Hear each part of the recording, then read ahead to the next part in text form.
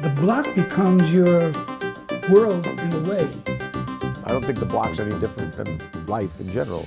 There are people that you connect with, and there are people that you don't want to connect with. This is a unique place. It goes through phases. Every block has a little bit of different life of its own. It's more than a house. We had an amazing life there. It's a crapshoot. You don't really research who your neighbor is. There could be a mass murder next door. Well, how would you know? The person wouldn't say, oh, by the way, I've murdered a few people, you know. Well, I think we could count on each other, which is a very important thing. That's how I feel about living on this block. I know if I needed help with anything and I went knocking on someone's door, they'd be there for me. Right away, I kind of feel like, well, this is really special. I almost feel privileged to be living here in this town, you know? I've been around the block a lot of times, and I've been around a lot of blocks. I was not born on this block. My family came here in 1965. That makes me, in a sense, a second generation, if you will. Every block has a little bit of different life of its own, you know? You know, something that was just supposed to be like a 5-minute hike turned into Bloody Mary's, beach chairs sitting outside, and like 2 hours going by, and we're like, okay, the day's pretty much, it's almost lunch. But it's like a little oasis in the middle of New York City. Well, it was the best kept secret in town. I mean, a block is an amalgamation of human beings. And anytime you throw a bunch of human beings into a pot, you're going to get a unique and fun, and hopefully funny mix. It's a crapshoot. We didn't, like vet who the people were on the block. I had no clue. If something happened and I needed to go, I would not, there are a number of people, there's some people I don't know at all, that I would have no qualms going into and saying, I need help. We found a neighborhood again. This is where our kids grew up. They were 3, 4, and 5 when they moved here. This is how they grew up. It's home. It's our home. Everybody is so nice. I was born in Rockaway in 1957. I've lived here for about 25. I think that's just life in general. I don't think the block's any different than life in general. There are people that you connect with, and there are people that you don't want to connect with. There is always going to be a rift in any community, any block, anywhere in the world, whether it's here or around the world. Yeah, she's very friendly with everybody. She's a very friendly, warm-hearted person. I'm not so much. So there are people on the block I just don't talk to at all. There's something here, it's like it takes a village. It takes a block.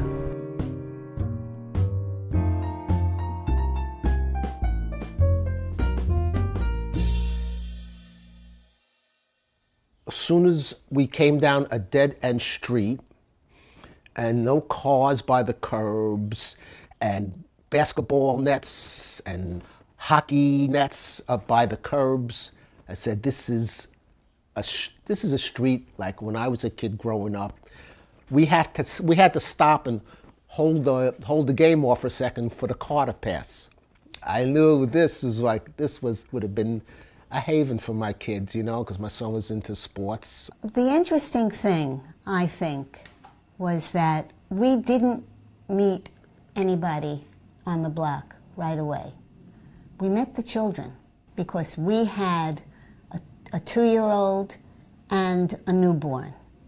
And there were kids on the block who were very interested in the fact, oh my God, there are going to be, more kids on the block. Oh, the new kids on the block, that's Making friends or not making friends doesn't mean that there has to be hostility or disagreement. Whereas with other people, without any preconceived game plan or objectives, you just wind up having a more convivial relationship. If you asked me back in 1974 how the neighborhood would be in 2022, currently, I would say it would change radically. It's such a large amount of time. But the neighborhood, to my surprise and happiness, is really stable and just as nice as it was when we moved in. Back when I was growing up out here, On any given summer night, everybody was sitting out in front of their houses on the front stoop or in a beach chair in front of the house, or 10, 15 people would congregate in front of somebody's house, very frequently our house. And it was a great community. Everybody on the street knew each other, and I hope it's still that way. And I think back in the 70s and 60s, people were just, they had to depend on each other more. You think of the phones. I remember our house, there was like 4 party lines where you shared the phone with 4 different neighbors, you know. Back in the 1960s, my parents shared the phone with 2 or 3 other neighbors. I think from the get-go, we saw this as our village. This block was our village, our place to make friends, make the best of it. And I think we've been very, very happy here. You know, we've brought up 2 children, we have grandchildren. It felt like home, like it felt like a big family. So I always felt very safe here. On my block, everybody knows who everybody is, and they know not to push anybody's buttons. So that's why we're all cool. Everybody know how to keep their cool. And that's the cool thing about the block. You know how to keep your cool. The kids used to laugh.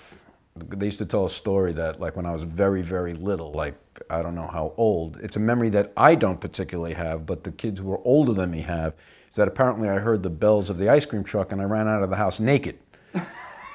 So I don't know if I was 3 or whatever it was, they would tell that story, like, you know, he was the kid who ran out naked, you know, because he heard the bells of the ice cream truck. I know if I needed help with anything and I went knocking on someone's door, they'd be there for me, even if I'm not close with them. And that's a very important thing, because I no longer have family here in New York. So this block is like an extended family for me. I have 2 cats in the house. If I want to go somewhere, I need to depend on one of my neighbors to help me with the cats so I can go away. And in return, I shouldn't say in return, because they know I'm here and I help everybody that approaches me also, which I don't think that exists everywhere.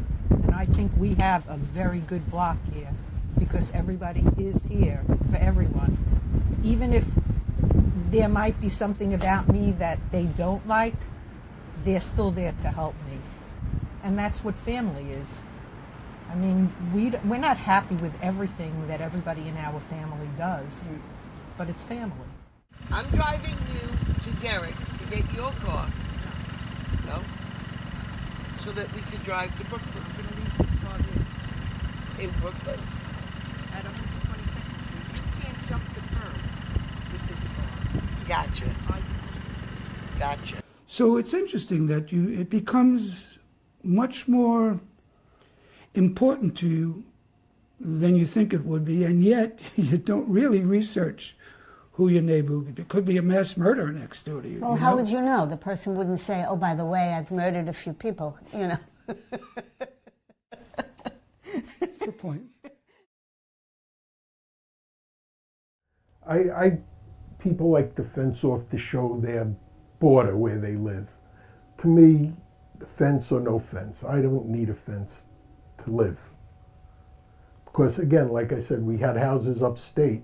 There were no fences. It was all open land. Yesterday, I made escargot and beans, so I shared it with whoever was interested in soup on a hot day. That's so Enjoy your zucchini flowers. We got one more delivery. I don't see her car, but if she's home, she'll get them. When you deal, look, I've been around the block a lot of times, and I've been around a lot of blocks. Like you see this today, you know, if you're a certain culture, you're a certain color, you're a certain religion or something, people already have some kind of notion before they even meet you, you know? So that's just a reality in life. It's like anything else. There are some people on the block you can talk to, some you can't, and some people I don't really know. People right next door, very nice lady, the husband. Say hello to him, it's like he kind of ignores you. Okay, knock yourself out, bro. I didn't take a bite of your sandwich, but it's okay. Decorating the house with all these plastic flowers because I needed vivid colors. Colors make you happy. The right color in the right place, it can do wonders. That's what I did. So if you look at the flowers, what Dr. Esposito does is affect the different reactivating systems in your brain. The colors stimulate different areas of happiness. So good fences, I guess, are important, but I think fences need to have gates and doors to allow people to pass through. To be completely isolated does not engender a warm spirit, certainly does not engender friendliness or happiness. So I think it's good to have good fences with open doors as well. In other words, there are certain people who just, if they see something a certain way, that's just the way it is. And it doesn't matter, like if I came over to them and started having a conversation, started talking, or wanted to open up something new about, hey, what do you think about, you know, they're so locked in, either to their own way of thinking or how they perceive you. And what I've noticed is that there are certain people, there are people in any community, of course, but there were a lot of people even on this block who, you know, they do what they call chirping a little bit. There's a little bit of this chirping and gossip and stuff. And if they have an idea, it's very hard to dispel them of that notion or that idea. I can tell you one thing. I don't care what anybody thinks about me. You know why? I know what I know about me. Plain and simple. They're not buttering my bread. Next. Who cares? One thing, everybody knows each other's pant size, but other than that... What do you mean by that? Well, what I mean by that is that everybody gets involved in people's business when they shouldn't. I believe very much about good fences. Yeah. This is my property, leave me alone. I don't want to get involved in your business. I wonder if they're going to see this movie, they're going to say, oh, that Dino. Well, I think appropriate distance, psychological distance is important. And particularly when there is no physical distance. When you live near to somebody, there's a temptation, I think, to mistake propinquity for intimacy, in other words. Because I live across the street, the driveway from this guy, there can be and I've seen this happen with people. There can be a temptation to say whatever you want, do whatever you want, to assume that you're psychologically close as well as physiologically close. Everybody needs their own space. You need your own space. If you want to invite somebody into your space, that's fine. But I don't think people should necessarily push in uninvited. So if you have a fence, they have to come around to the gate or knock or whatever. Same with a hedge. You know, you're not going to jump over a hedge. You know, there are some people you don't necessarily want all your business known to. Right. And that's fine. Doesn't mean you can't be friendly and get along with them. That has nothing to do with that. As I said earlier, people are here for you. And I mean, when we moved here, there was another family, the Rayders, that had young children. And it was great having them Yeah, our play kids with grew up each together. other. And to They're this still day, friends. they're friends. I mean, one of my children went to college with one of theirs. It's just an extension of what would be a family. At one point, we moved out to Long Island, where it was real nice. The house was, everything was big, but it wasn't like a family out there. It just, you knew your neighbor and that was it. Here, people seem to be more family orientated with each other. Many of American personalities are, we want control, but a part of us doesn't want control. So in other words, at a block party, you're still under control. But if someone can just walk into your house and sit down and say, I'll have a cup of tea, you're no longer in control. Right. And then there's an element of that in all of us. You'd always have, you know, when we were younger, it was, don't go near that house, she's mean. Or if your ball goes over that fence, like, forget it, it's gone. You know, like, the old woman that lived on the beach, her name was Mrs. Roush, but we called her Mrs. Grouch, because you couldn't do anything by her house without her coming out and yelling at you, you know. If we weren't home, you know, next door would take care of the shoveling sometimes, or vice versa. Like some of the older people, I would try to help them. We own a snow blower that we all chipped in for, and somebody runs down the block with it. I love to shovel snow. I just love it. I love to, my shovel is still out. I love to grab a shovel and come out when my kids were little, up until, even after the 8 bypasses. I still, and then everyone would say, don't do it, stop. And I said, you know what, maybe they're right. Maybe I shouldn't be doing it. And my cardiologist said, nah, don't do it. But I still do. We have chipped in to get a snowblower, you know? So there are people down the end of the block where the snowblower is that do get it done by one of the people who live on the block, and they make sure that they come down the block. I've yet to see it come down this end of the block, but she just said that they did do us. Luckily, we have grandkids, and they help us, and Linda loves to do it. I love to shovel. She's a big snow remover person. That's just second nature, you know what I mean? I had the snowplow going, we had the blizzards back, you know, we haven't had blizzards in a while, so I didn't have to pull the plow out, but I would start here, work my way all the way down to the beach, ran across and worked my way all the way back with the snowplow. This is before I pulled the bobcat, you know, and just, not everybody can plow. And I've been Jeffrey's barber and hair cutter for, how long? 40 years?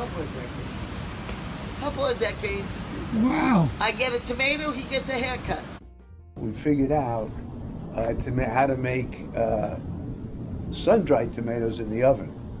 Oh, so you're going to give out sun-dried tomatoes? No. No. It's become an in-house thing. Yeah, it's going to be purely in-house because you just make as many as you want and put them in the refrigerator and they keep forever. So it's only going to be a little more selective. Be some very disappointed people. No, the people who are on the A-list will still get theirs. Yeah, but the B-list people are going to really be... people won't have a prayer. Just yesterday, Mike and Julie are in Florida. I hear something running. I go in their yard, their outside hose is blowing out. There's 600 gallons of water in their driveway over here. So I turned the water off. I called them. I said, I don't know what's going on, but you know, I just turned your outside hose off. Have somebody go in the house and check the basement. Make sure there's nothing else going on. But stuff like that, why not? You know, I'd want someone to do that for me. I grew up on a driveway, a shared driveway. Occasionally things would happen. Misunderstandings would occur. And there developed very fierce disputations, some ugliness, some squirting of garden hoses at each other by adults. I was hypersensitive to the dangers of shared driveways. Hey, Jeff. I thought you moved to Vermont. A lot of people have heard horror stories about shared driveways and the problems that they cause. We're fortunate because not only of Jeffrey's generosity and his friendliness and his neighborliness, but our driveway, while it is a shared driveway, it's a 2-lane shared driveway. We don't have to park front to end, front to back. We can park side by side as long as we leave room to open the doors to get out of your car. Well, we kind of have to stagger. You have we to stagger can't the park cars. side by side or neither one of us will get a door open. But if we do it this way, it works. Jeffrey's parking is amazing. The skill involved is very demanding. He gets within centimeters of distance between his building and his car, trying not to hit the building. Sometimes it goes wrong, but he gets an A+ for effort. The parking job is just phenomenal. 40 years late, I carved out, I changed the configuration of my lawn, so now you could put a truck in there. The first space, there's no problem.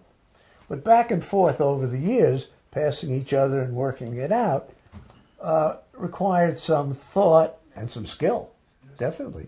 And in order to avoid problems, some natural generosity of spirit, which they have demonstrated unfailingly for whatever it is now, pushing 50 years.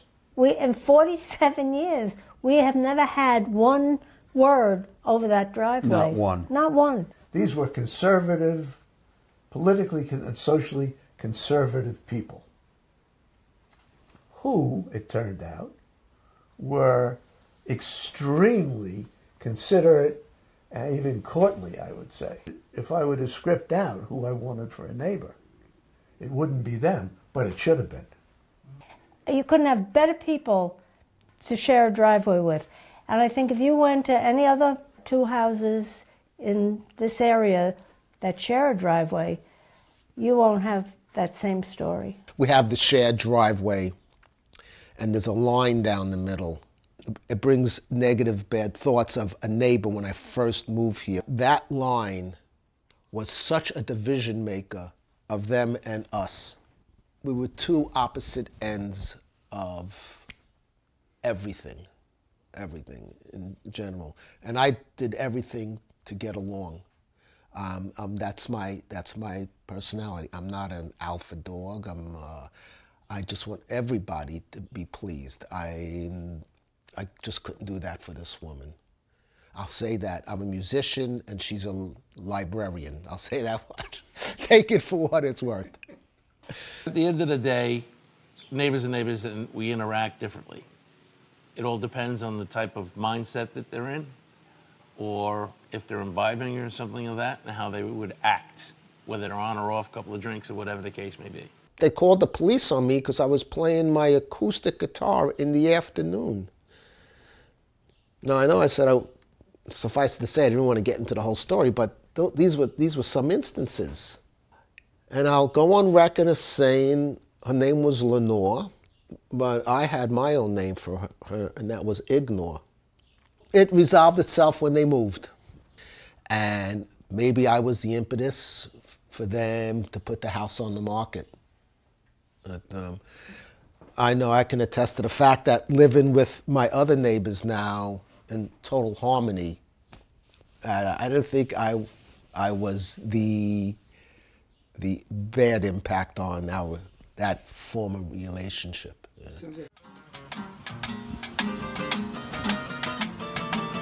Well, I came from this block, not 2092. I found some family that lived here too, and I can't go and love the place I knew. Hey. Well, I came from Lava City, down the rock upon me. What I tell you here? Tell me something, girl.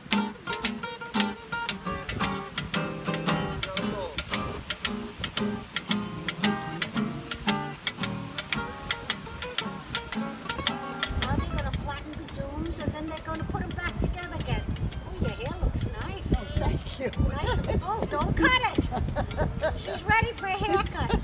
That's true. That's true. Don't. It looks so nice. Thanks.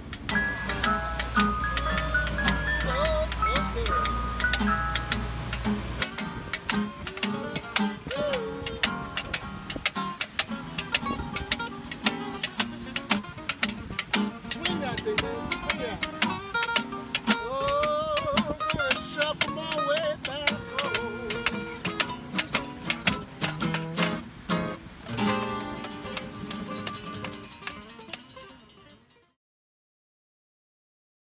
I'm a bit wary always about how I will be perceived and if I will be welcomed or kind of shunned.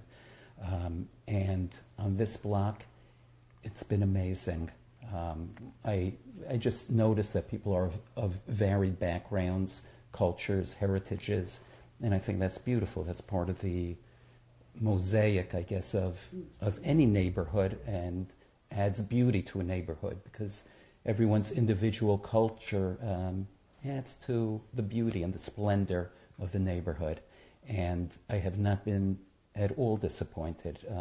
In fact, just the opposite. I've been so surprised by how welcome we've been. My mother wanted to instill in us some sort of connection to being Jewish. So she would want us to go to synagogue every Saturday. So as a child, when you went to school Monday through Friday, and Saturday was a great day to run around on the block with the other kids on the block, they weren't going to synagogue. But then, interestingly enough, they'd have their holidays. Like I remember once one of the children was like a particular Sunday. It was Easter or whatever it was, and no, you know, he can't be around. He's not going to be able to play. He has to. So it's like, well, what's that all about? The main big thing, I would say, and this just came to me now, and I remember this vividly. Not so much today, but this was a very Christian country, I would say, growing up.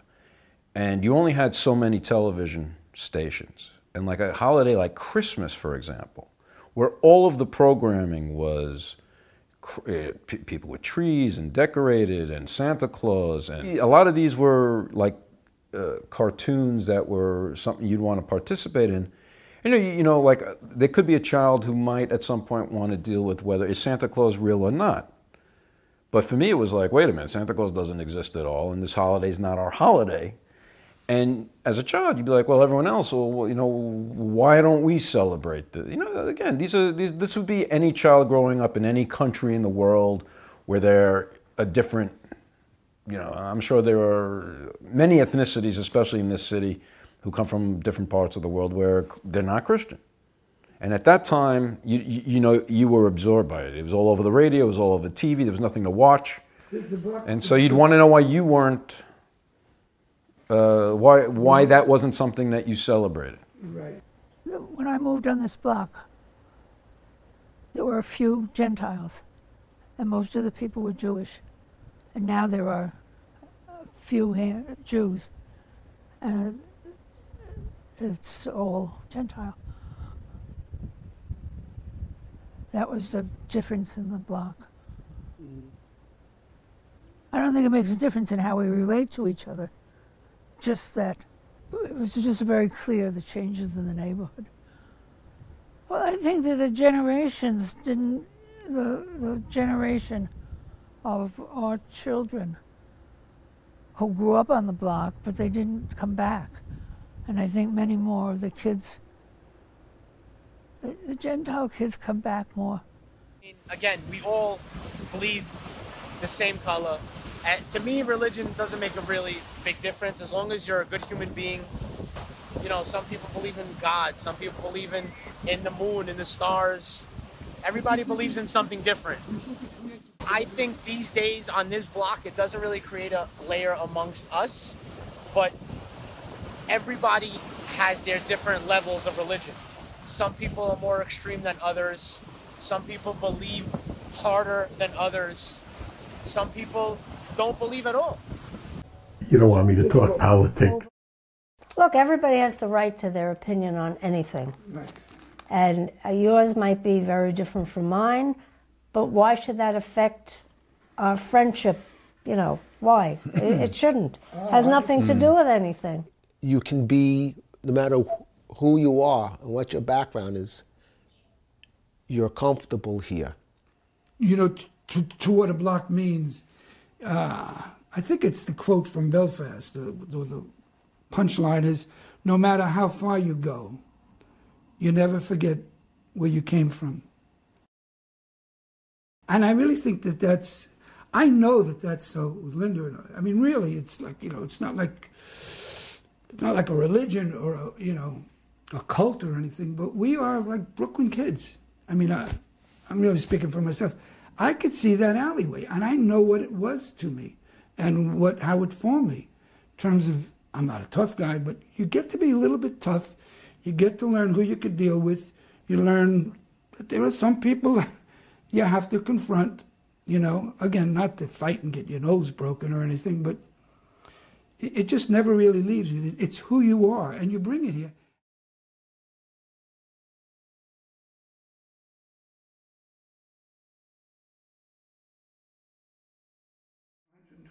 My family has a business on 129th.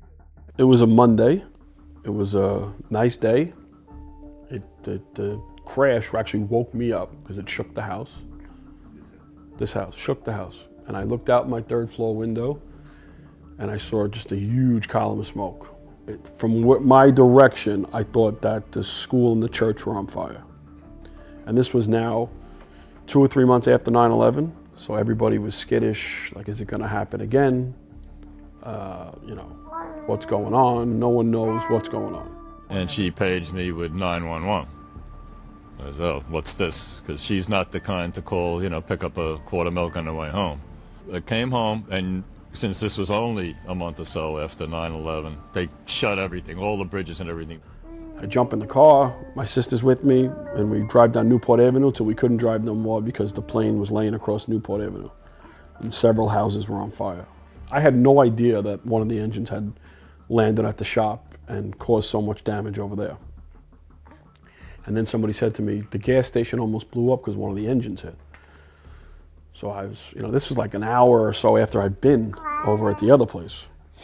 And I said, oh my God, I gotta run over there. And I run over there, and sure enough, you know, there's all emergency vehicles there, and they have a line ready to put the engine out if it starts going up again, but it just missed the building, skimmed the back of an oil truck. My father was walking out, and it blew the plate glass windows in, blew him behind his desk. So then when he came to, he realized that the oil truck was there, and he had said he had to get that out of there because he knew that was going to be a problem because the fire was so close to that. You know, he's like, you know, you didn't really think, you just tried to deal with the situation at hand. And we didn't even know what it was. And I walked down to the corner, the, you know, ground zero, you know, if you will. And you see there's basically an intact wing of the plane was, you know, across the street. The smoke was out. It was just smoking, and there was everybody in hazmat suits climbing over the rubble like little bees, you know, looking for either, you know, survivors and stuff and so on and so forth.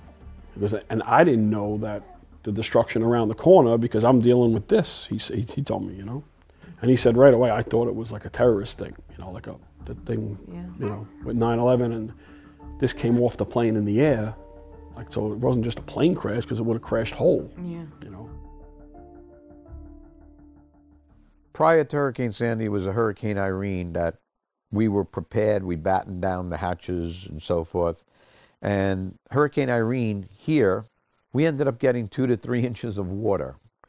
I got to the point where we got so scared that I parked all my cars. I have 8 cars, and I parked them in Kings Plaza parking lot, and it was a big deal.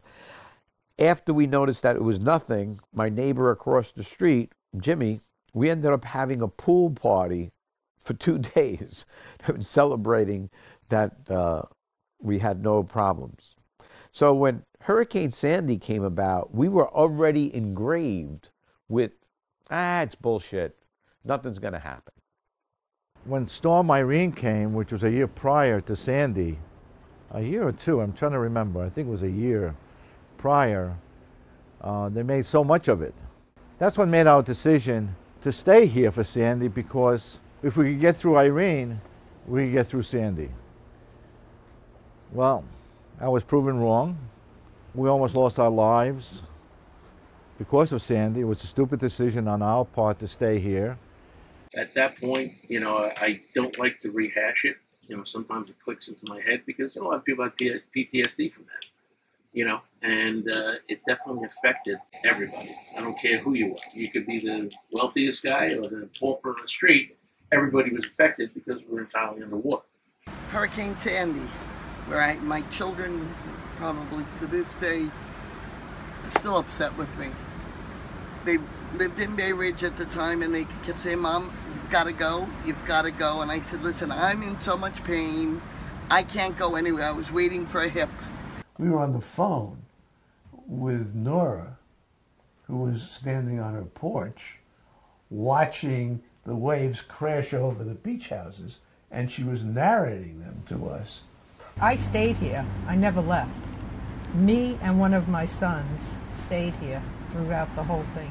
We were all here the night of Sandy. Well, Sandy was something that we will never forget for the rest of our lives. They called it the 100-year storm, and I hope we never see another one. We have things that we do consciously, so you can say, you know, we keep our space or whatever, but there's also the subliminal aspect to it, that when under duress, and Sandy certainly was duress, at high magnitude. I think people's better natures really were demonstrated.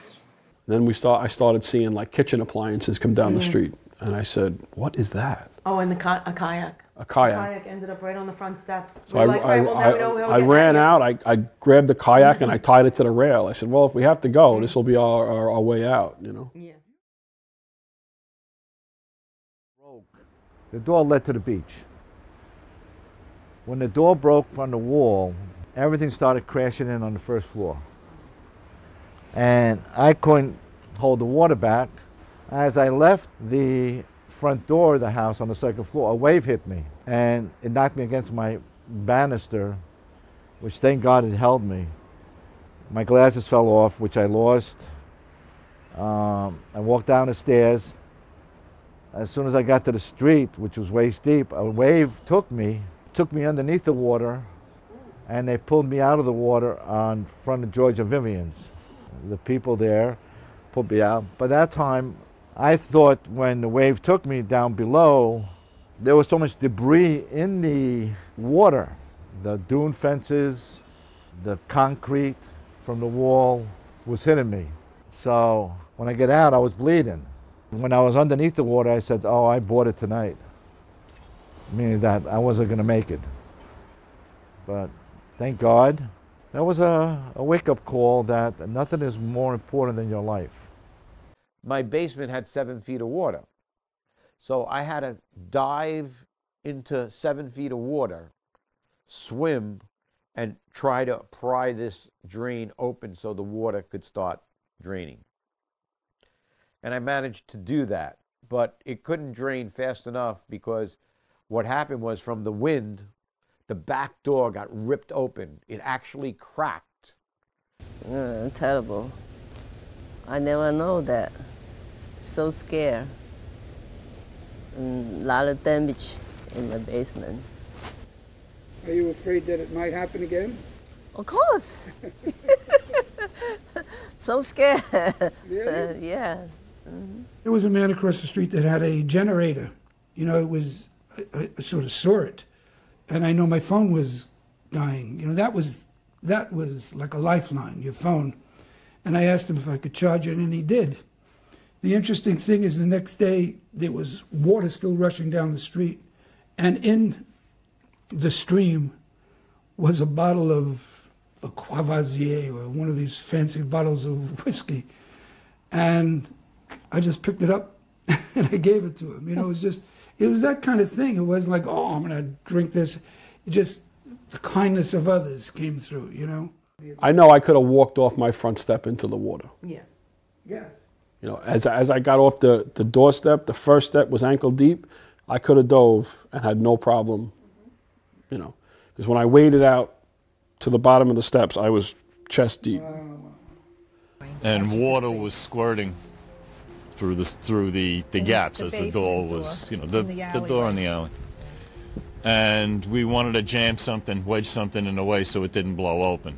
But in the confusion and commotion to push the door closed, my daughter put her hand on the glass. It's the original glass. It's like 1/8 of an inch thick. Like 4 panes of glass divided. Went through it and sliced open her forearm. That was it. After that, oh crap! it was like what are you going to everybody do? Upstairs. There's you can't go anywhere. Well, I had a first aid kit. You know, we just wrapped it in gauze and everything, and then the thing is, you know, whatever you believe in, God, fate, karma, not your time, whatever, by the grace of God, if you will, didn't cut any main cables. She has a nice, which is kind of faded now, like 2.5-inch, 3-inch scar on the inside of a thing, which doesn't bother. I used to joke, oh, you could get a tattoo of a hurricane or something on it, you know, like that. But it's gone away. And as you may realize, being from the neighborhood, the kicker, the punchline, shall we say, is the same thing happened to a lady that lived on 124th Street, except she did hit main cables and bled out in front of her family. So for us, that's by a 1/4 inch were our lives saved versus ruined. Yeah. Do we always second guess ourselves for staying? you know, there's no way of telling. And that's one reason we never complain about what happened to us. We lost the basement, we lost a lot of stuff around, we lost the car, so on and so forth. We didn't use my daughter. We know people, as you know, that literally swam out of their burning houses and were left with nothing but a brick porch and a chimney. It was all they had left. So as far as, you know, as far as things go in the great balance, you know, the scales, we don't bitch. During Sandy, we were all in this together. And everybody gave to what we could to one another. If it was a generator, I could get you a generator, or I could get you a hot water heater. Everybody needed something. And so whatever we could give to one another, we did. Now, once you were done with something, you let whoever used it. It was like feast or famine, you know? Everybody needed a lot of help, and everybody just stuck together and helped. Like, even across the street, Jimmy Quigley came out. He was like the block leader. He was the go-to guy. You needed anything, he calmed your nerves down. I thought like the end was, I thought everything was gone, and I thought it was all going to be gone. But he just reinforced it's going to be okay, and he really just stepped up to the plate, you know. After Sandy, they developed a kind of a disaster tourism. People walking up and down the beach, looking at the damage. The day after Sandy, the day of, I was here. I stayed the night. It would have come about 7:30 p.m. My wife and kids went to Bay Ridge where they would be safe. My son had an apartment there. I stayed the night. Waking up the next morning after feeling the house shake through the entire night, waking up the next morning and seeing rooftops outside on my lawn and things of that nature. I walked out that morning and I walked the neighborhood. I walked to 129th Street, which was still burning embers, and and people on the street crying and holding each other. I walked to the beach, where I saw every first house along the beachfront looked like a dollhouse, where you have the open front and you can put the pieces of furniture in the way you want to decorate it. After Sandy, there was countless stories of people helping. You know, I remember like Lori and Jimmy Quigley. I didn't really know them too well because my parents were still living here, but the block was a mess. And all we were trying to do was get the gas turned back on so we could have hot water. And we know like heat wasn't really going to happen, but at least we could run the hot water heaters to take a hot shower. And the guy said the 2 houses at the beach are destroyed. We have to cap those gas lines. But we also have to go into every house and make sure that the gas is shut off. So I was like, oh man, I was like, what are we going to do? And I was like, well, I know most of the people. I can call them if they'll give me permission to go in their house. I'll shut the gas off to all the houses. You know, in the fire department, you do that regularly when there's a gas leak. She was like, I'll get on, Lori said, I'll get on my phone too. And me and her, as her husband was calling, we went into the houses and we just shut the gas, the main gas to like 6 houses on this block, whoever wasn't home, and like 4 houses on that side. And it got done that day by everybody, doing what they could to do it. I drove up and, I remember seeing everybody on the block. Everybody was trying to dig out and try to get some type of, figure out what they're doing and try to get some sanity of what happened to them. And everyone's just trying to dig out. Who's helping this one? Who's helping that one? And I'm saying to myself, everyone's working so hard. I'm like, there's no food. There's nowhere, nothing to get for them to drink or eat. So I said to myself, okay, got back in my truck, drove all the way to Brooklyn, called ahead. I went to a deli and I ordered like about 20-something heroes, just piled everything back in my truck, and then just said, let me come here and feed the neighborhood while we're all working, trying to, dig ourselves out and try to get back to find some normalcy of what happened to us. So, and that was it. I had one very vivid experience. The electricity and the heat was off. So I found, when I walked through the house, I had this intuition that it was dead. The next time I came and the heat was on and the electricity was on, it felt to me like it had come alive. It was a very kind of a visceral sensation. It wasn't a, you know, an intellectual formulation or anything. There's one family on this block that really came to my rescue, the Rayders. The Rayders immensely helped me get my important stuff out of the home. Not even my family helped me. I don't know how to say this, but it's remarkable what a wonderful human being Tommy is. How much he did for us. He pulled some of my wife's medical records and many other things, you know, some of my clothes. You know, and even after the storm, I was helping Dino out, but they had nothing. You know, they lost totally everything. Where a lot of us lost a lot, but not compared to what they had lost. Actually, one of the beams from his house is what went through my basement window, and that's when my house filled up. Yeah. Beam from his house? And from his house went flying down the block. A neighbor, Jimmy, south of me here, that owned a plumbing supply company. He had one of his trucks come down here that day after, when everybody still had water in their basements and all, and he was handing out the bilge pumps, the hoses. He had generators to run so people could plug in from one neighbor to the next. Coming back here to try to clean up the horrid mess. Yeah, just about every day left. we were back. After 1 month, I smelt like chlorine with trying to just mop and clean, and very, very slowly it came back with the help of New York City Department of Sanitation and neighbors again helping one another. But the block was sad though. It was very sad to come down the block. Though everyone kind of was, I think, helped each other a lot more. Yeah. I think they made everyone maybe superficially closer. I don't know. It became more of a community. You were really more. That's what it seemed like. And some people were hurt financially, I think, and at least one guy I know got knocked down trying to run down the block with the ocean surging behind him. And sometimes tragedy brings strength. It strengthens bonds and makes neighbors better and stronger neighbors. Actually, Sandy's brought us so much closer together, and just it makes you realize what's important. The expression is you grow up with sand between your toes. And what you're referring to in terms of the trade-off of being here and there being an element of fear or Mother Nature getting the best of us.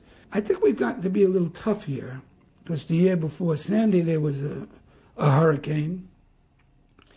And then Sandy came, and as bad as it was, and it was bad, you know, we survived it. And now I think we've mitigated it. In terms of our own houses, we've done things that, oh, if this happens again, now I got shutters, or now I've graded my, my cement. I've made a dry well in the backyard. So we feel, and maybe falsely so, that we have found a way to combat the next one. Plus the fact, we have to say that the government, Corps of Army Engineers, has now built jetties, and they're going to build dunes, and they have built walls. So we feel, and again, I hope we're not wrong, but we feel that much attention is being paid. What I find out about my neighbors, it seems in times of tremendous, questioning of what people are made of, I found out that next day. Honestly, if the ocean, in my opinion, decides to rebel, I don't think I don't think man can stop it. Well, we do what we can do. Right. It's a nice, happy environment here. We go out of our way for each other, but people are people. It's human nature to be kind when there's a tragedy, and then it goes back to the same old, what we went through, we're back to normal. Like, don't do this or do this, you know, back to the same old stupid stuff. Say hello, don't say hello. Unless somebody's paying my mortgage, I'll worry about what they think of me. If you're not paying my mortgage, no worries, no big deal.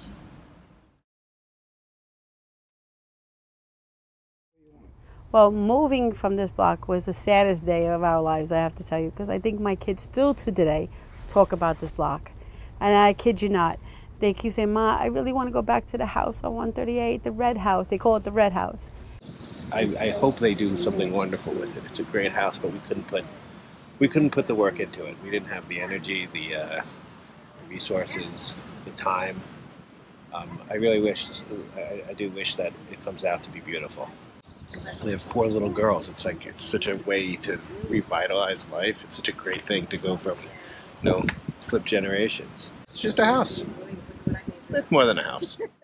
A house keeps the rain out, and the snow, and the winds, and a home keeps the love in. See the goosebumps here?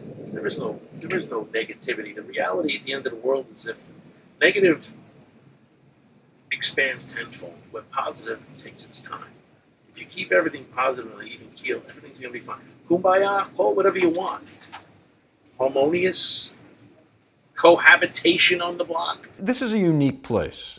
You have a major metropolitan area that's a subway ride or now even a ferry ride away, and yet you can come here and it's gone. I mean, you're by the beach, you're by the ocean, it's quiet. You know, now it goes through phases. You know, the kids grow up, people sell their homes, and then another batch of kids come. And, you know, you see it's like a revolving door. So the houses here turn over basically why? Because people are getting too old to keep them, and they turn them over to either their children or, you know, they just sell them and go to live in condos or nursing homes or whatever, wherever life takes them. Yeah, wherever the next step is, but hopefully not for me, but you know. You never lose that, the way you grew up. But there is a very strong kinship between the people that grew up here. No matter where we come from, it should always be like that. Every neighborhood should be like that. Rich, poor, indifferent, you know, everyone should be pulling together to help each other. So I just think it's a microcosm of the world. And if you go further, you can go into nature. And there are ant colonies and termite colonies. And I think we all need one another. You can't, you know, no man is an island or woman. No man or woman is an island. And you just have to learn that it's important that this crapshoot, you know, doesn't end up with snake eyes. You know, you just have to make sure, you know, that you're at the table and you're... I like that. And you're winning. I like that. And you win every day. You all win. You all win. So you let things go. I've found in my time, when you deal with people, neighbors, friends, family, otherwise, you can't hold on to the negativity in the past. Because if you live your life in the past, your future's history for any growth that you could have with anybody. And the amount of change over the years, how people move out and move in, and some of the people who moved in have moved out, and newer people move in. So it will be a nice reflection of how the block has changed over the years. It's almost like a newspaper. You know, you find out every day how this one's doing, how that one's doing. There have been births, there have been deaths. It's, you know, there's a play called Our Town. It's sort of that. It's just this constant, it's like the waves. The constant ebb and flow, you know, of life, of a block.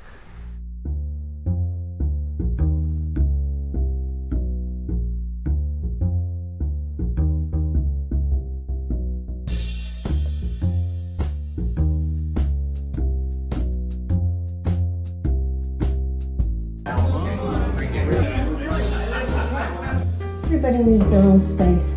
One thing, everybody knows each other's pant size, but other than that...